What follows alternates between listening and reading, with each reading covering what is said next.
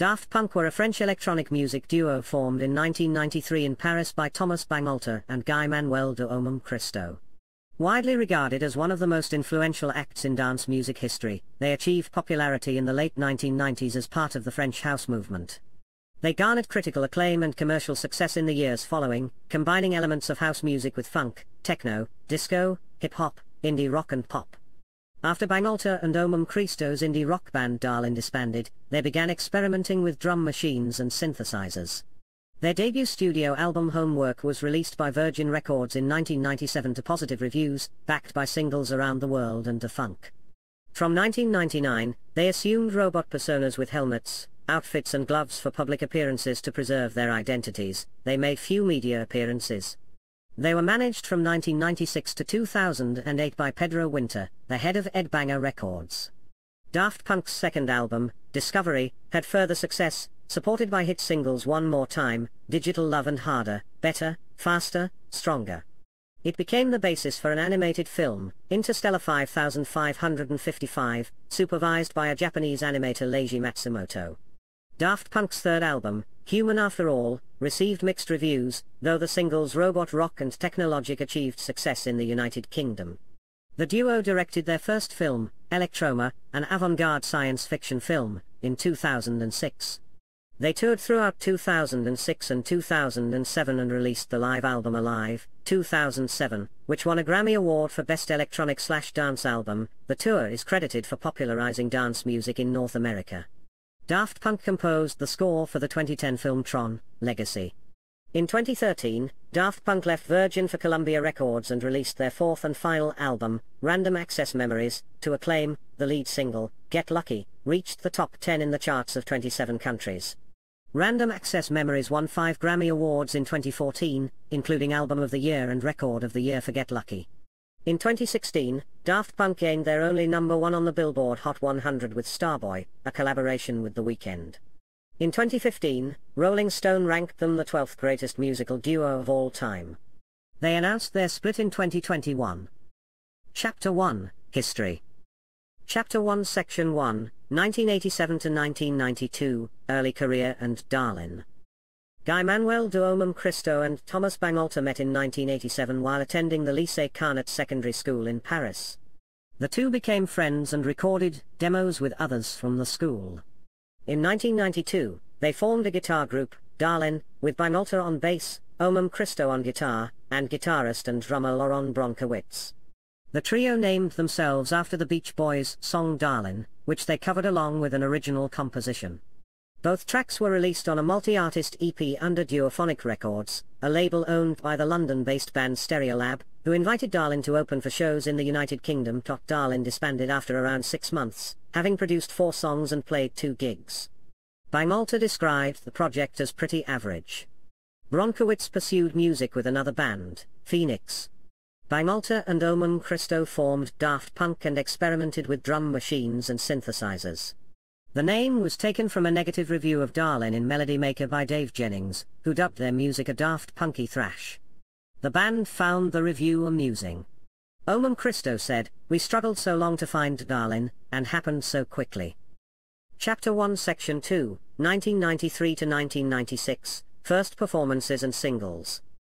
In September 1993, Daft Punk attended a rave at Euro Disney, where they met Stuart McMillan of Slam, co-founder of the Scottish label Soma Quality Recordings. The demo tape given to McMillan at the rave formed the basis for Daft Punk's debut single, The New Wave, a limited release in 1994. The single also contained the final mix of The New Wave called Alive, which was to be featured on Daft Punk's first album. Daft Punk returned to the studio in May 1995 to record Da Funk. It became their first commercially successful single. After the success of Da Funk, Daft Punk looked to find a manager. The duo settled on Pedro Winter, who regularly promoted them, and other artists at his hype nightclubs. They signed with Virgin Records in September 1996 and made a deal to license its tracks to the major label through its production company, Daft Tracks. Bangalter said that while they received numerous offers from record labels, they wanted to wait and ensure that they did not lose creative control. He considered the deal with Virgin to be more akin to a partnership. In the mid to late 90s, Daft Punk performed live without costumes at various venues. In 1996, they made their first performance in the United States, at an even further event in Wisconsin. In addition to live original performances, they performed in clubs using vinyl records from their collection. They were known for incorporating numerous styles of music into their DJ sets at that time. Chapter 1 Section 3, 1997 to 1999, Homework. Daft Punk released their debut album, Homework, in 1997. In February that year, the UK dance magazine Music published a Daft Punk cover feature and described Homework as one of the most hyped debut albums in a long time. According to the Village Voice, the album revived house music and departed from the Eurodance formula. Critic Alex Rayner wrote that it combined established club styles and the burgeoning eclecticism of big beat. In 1997, Daft Punk embarked on an international concert tour, Daft Directo, using their home equipment for the live stage. On the 25th of May, they headlined the Tribal Gathering Festival at Luton Hoo, England, with Orbital and Kraftwerk. The most successful single from Homework was Around the World. Da Funk was also included on the Saint film soundtrack. Daft Punk produced a series of music videos for Homework directed by Spike Jonze, Michel Gondry, Roman Coppola, and Seb Janiak. The videos were collected in 1999 as DAFT, a story about dogs, androids, firemen, and tomatoes. In 1998, Bangalter's side project Stardust released the chart hit Music Sounds Better With You. Chapter 1 Section 4, 1999 to 2003, Discovery. Daft Punk's second album, Discovery, was released in 2001. The duo said it was an attempt to reconnect with the playful, open-minded attitude associated with the discovery phase of childhood. The album reached number 2 in the UK, and its lead single, One More Time, was a hit. The song is heavily auto-tuned and compressed. The singles Digital Love and Harder, Better, Faster, Stronger were also successful in the UK and on the US dance chart, and Face to Face hit number 1 on the US club play charts. Discovery created a new generation of Daft Punk fans. It also saw Daft Punk debut their distinctive robot costumes. They had previously worn Halloween masks or bags for promotional appearances. Discovery was later named one of the best albums of the decade by publications including Pitchfork and Resident Advisor. In 2020, Rolling Stone included it at number 236 in its list of the 500 greatest albums of all time.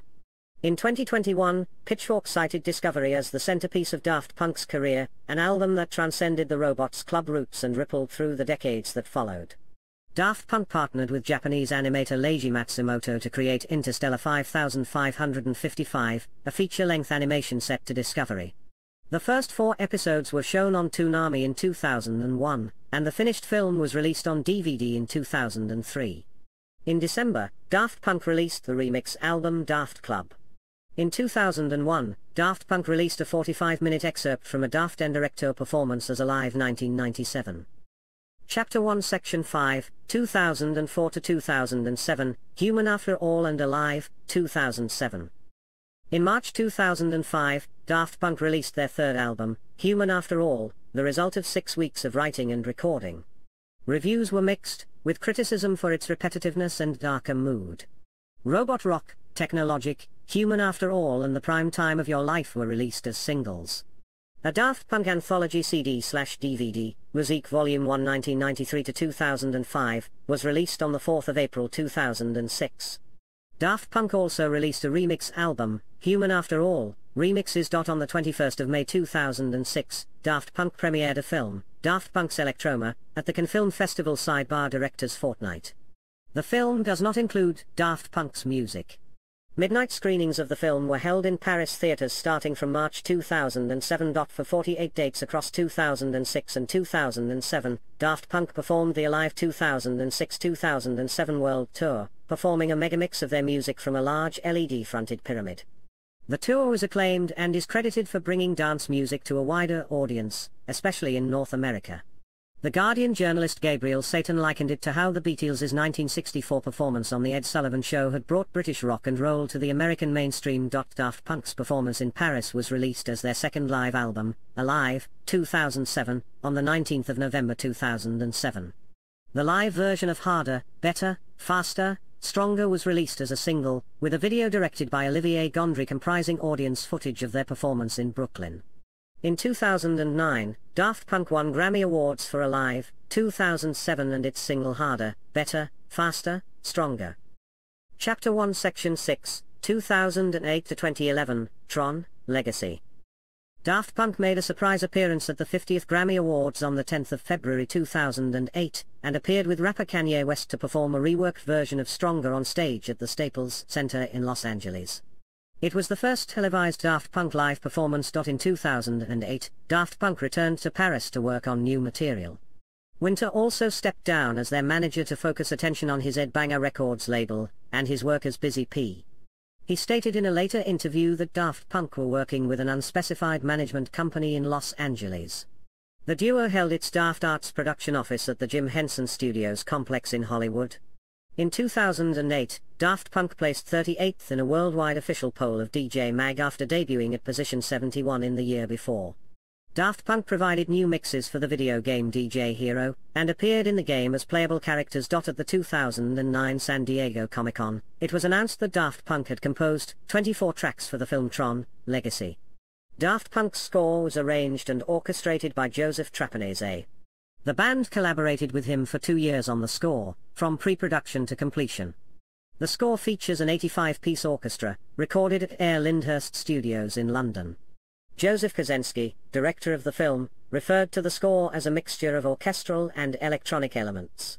Daft Punk also make a cameo as disc jockey programs wearing their trademark robot helmets within the film's virtual world. The soundtrack album was released on the 6th of December 2010. A music video for Derezed premiered on the MTV networks on the same day the album was released. The video, which features Olivia Wilde as the character Cora in specially shot footage, along with images of Daft Punk in Flynn's arcade, was later made available for purchase from the iTunes Store and included in the DVD and Blu-ray releases of the film. Walt Disney Records released a remix album, Tron, Legacy Reconfigured, on the 5th of April 2011. In 2010, Daft Punk were admitted into the Ordre des Arts et des Lettres, an Order of Merit of France. Bangalter and Homem-Christo were individually awarded the rank of Chevalier. On October of that year, Daft Punk made a surprise guest appearance during the encore of Phoenix's show at Madison Square Garden in New York City. They played a medley of Harder, Better, Faster, Stronger and Around the World before the song segued into Phoenix's song 1901. The duo also included elements of their tracks Rockin' Roll, Human After All, as well as one of Bangalter's side projects, Together. Chapter 1 Section 7, 2011 to 2015, Random Access Memories. In 2011, Soma Records released a previously unpublished Daft Punk track, Drive, recorded while they were signed to Soma in the 1990s. The track was included in a 20th anniversary multi-artist compilation of the Soma label. In October 2012, Daft Punk provided a 15-minute mix of songs by blues musician Junior Kimbrough for Hedy Slimane's Yves Saint Laurent fashion show. Daft Punk recorded their 4th studio album, Random Access Memories, with musicians including Paul Williams, Pharrell Williams, Chic frontman Nile Rodgers, and Giorgio Moroder. They left Virgin for Sony Music Entertainment through the Columbia Records label. Random Access Memories was released on the 20th of May 2013. The lead single, Get Lucky, became Daft Punk's first UK #1 single and the most streamed new song in the history of Spotify. At the 2013 MTV Video Music Awards, Daft Punk debuted a trailer for their single Lose Yourself to Dance and presented the award for Best Female Video alongside Rodgers and Pharrell. In December, they revealed a music video for the song Instant Crush, directed by Warren Fu and featuring Julian Casablancas. At the 56th Annual Grammy Awards, Random Access Memories won the Grammy for Best Dance/Electronica Album, Album of the Year and Best Engineered Album, Non-Classical, while Get Lucky received the Grammy for Best Pop Duo/Group, Performance and Record of the Year. Daft Punk performed at the ceremony with Stevie Wonder, Rodgers, and Pharrell, as well as Random Access Memories rhythm section players Nathan East, Omar Hakim, Paul Jackson Jr., and Chris Caswell. Daft Punk co-produced Kanye West's 6th studio album, Yeezus, creating the tracks on site. Black Skinhead, I Am a God, and Send It Up. They provided additional vocals for Pharrell's 2014 single Gust of Wind. On the 10th of March 2014, an unreleased Daft Punk song, Computerized, leaked online. It features Jay-Z and contains the son of Flynn from the Tron, Legacy soundtrack. It was once intended to be a single promoting Tron, Legacy. In April 2015, Daft Punk appeared in a short tribute to Rodgers as part of a documentary on his life, Nile Rodgers, From Disco to Daft Punk. In June, a documentary, Daft Punk Unchained, was released. Chapter 1 Section 8, 2016 to 2022, final projects and disbandment. Daft Punk appeared on the 2016 singles Starboy and I Feel It Coming by Canadian R&B singer The Weeknd. Starboy topped the Billboard Hot 100, becoming Daft Punk's only US #1 song, and I Feel It Coming reached number 4. In 2017, Soma Records released a previously unreleased remix of the Daft Punk track Drive, as part of a compilation featuring various artists. In February 2017, Daft Punk launched a pop-up shop in Hollywood, California, featuring memorabilia, artwork, and a display of the various costumes the duo has worn over the years. The duo also performed with The Weeknd at the 59th Annual Grammy Awards on the 12th of February 2017. Throughout the years following the Starboy collaborations, Bangalter and Homem-Christo worked solo as producers, appearing on several projects. On the 21st of June 2017, the Australian band Parcels released the song Overnight, produced and co-written by Daft Punk. The song was written after Daft Punk saw Parcels perform at a live show, and invited the band members to the duo's studio. The song would be the duo's final released production. In February 2019, it was announced that Daft Punk would launch an electronic art exhibition at the Philharmonie de Paris featuring various costumes, guitars, and other fixtures based on the theme of the duo's song Technologic. The exhibition ran from April 9th up until August 11th of that year. On the 22nd of February 2021, Daft Punk released a video on their YouTube channel titled Epilogue.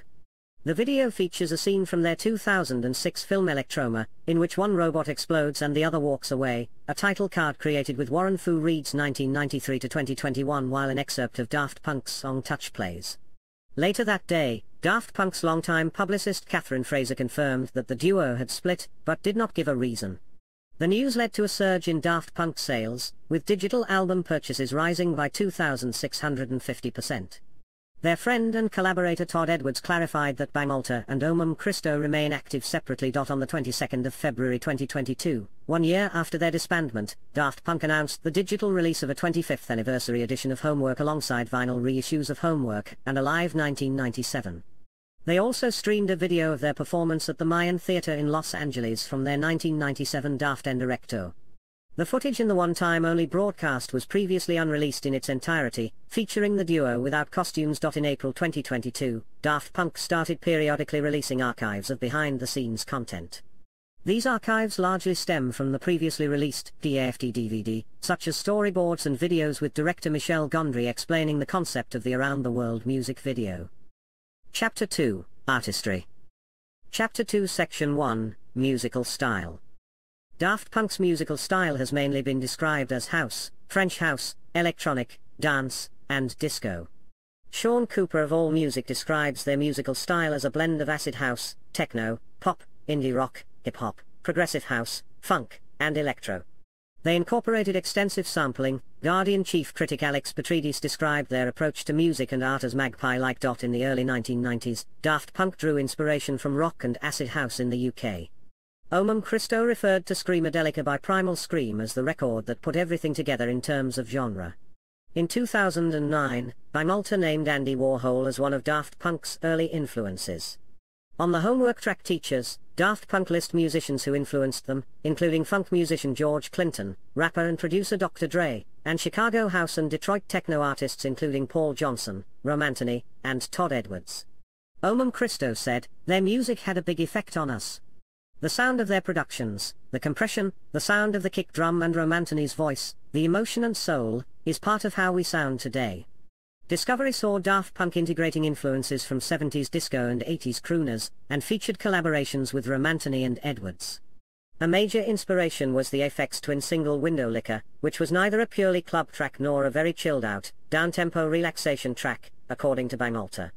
The duo used vintage equipment to recreate sounds from older artists, such as the use of a Wurlitzer piano to evoke Supertramp on Digital Love. For the Tron Legacy soundtrack, Daft Punk drew inspiration from Wendy Carlos, the composer of the original Tron film, as well as Max Steiner, Bernard Herrmann, John Carpenter, Vangelis, Philip Glass, and Maurice Jarre. For Random Access Memories, Daft Punk sought a West Coast vibe, referencing acts such as Fleetwood Mac, the Doobie Brothers and the Eagles, and the French electronic musician Jean-Michel Jarre. Chapter 2 Section 2, Image.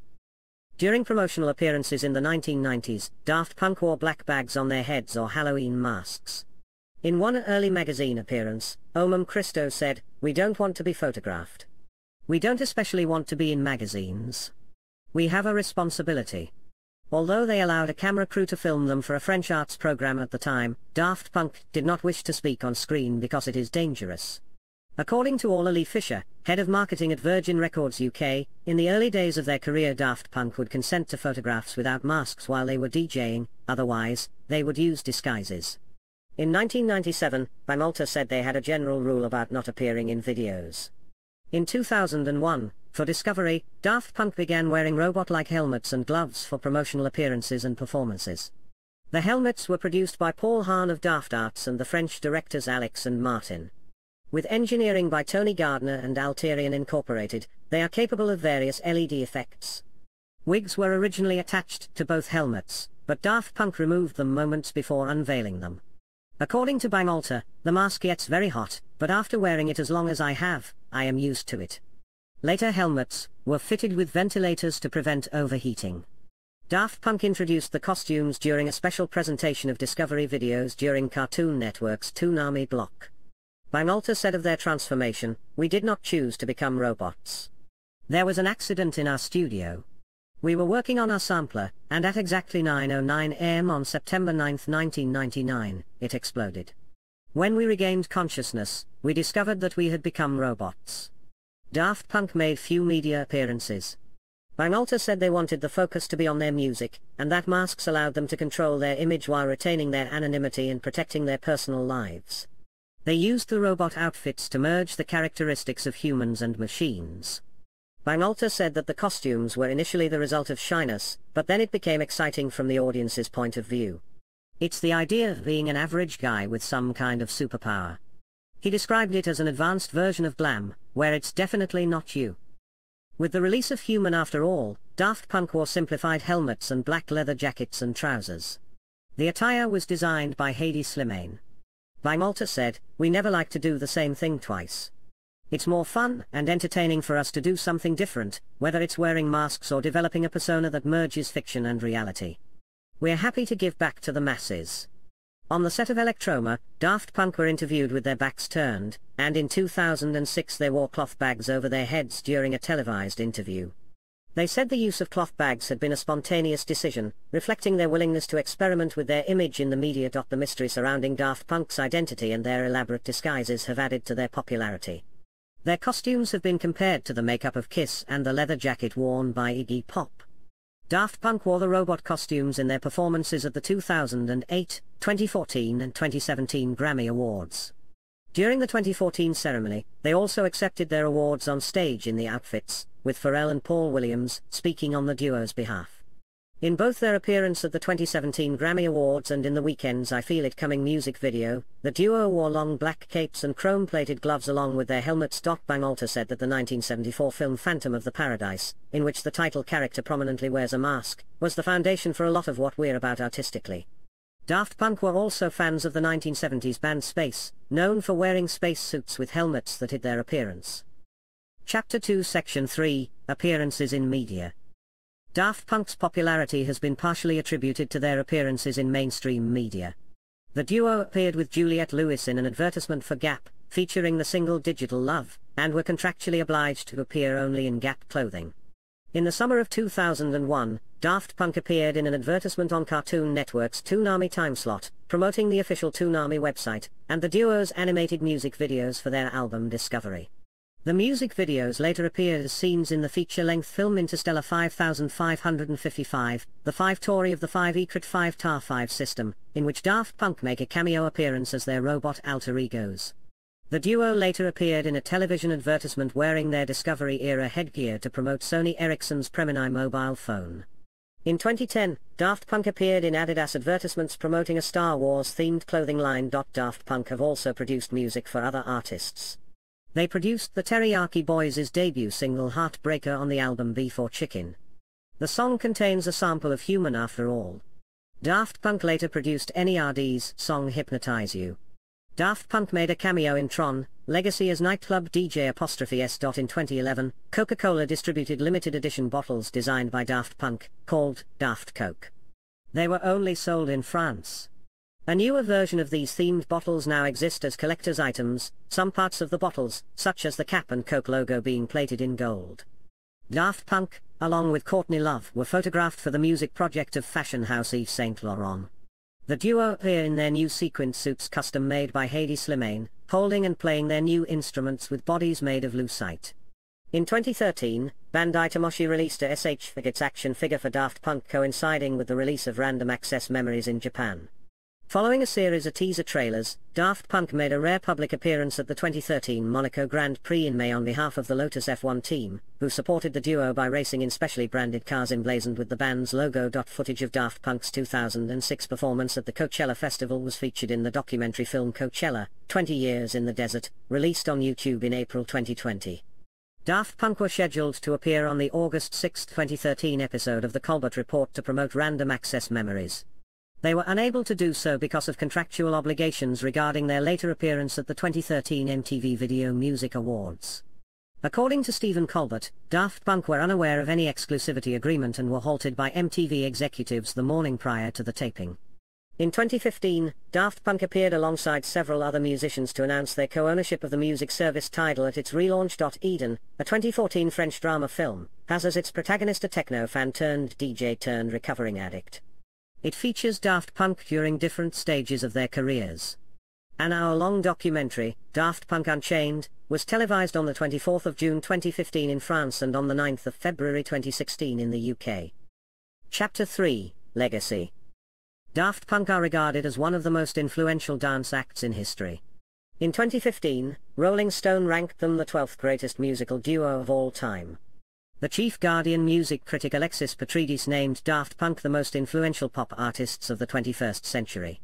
Their collaborator Pharrell Williams said they were responsible for the rise of contemporary EDM, though Bangalter was non-committal about this, saying only that other acts were using gimmicks that at the time were not really gimmicks.